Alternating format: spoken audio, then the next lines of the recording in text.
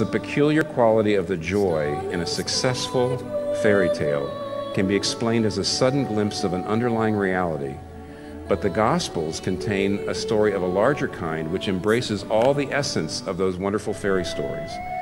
The story of the Gospel has entered history and the primary world. The birth of Christ is the eucatastrophe of man's history. The resurrection is the eucatastrophe of the story of the Incarnation.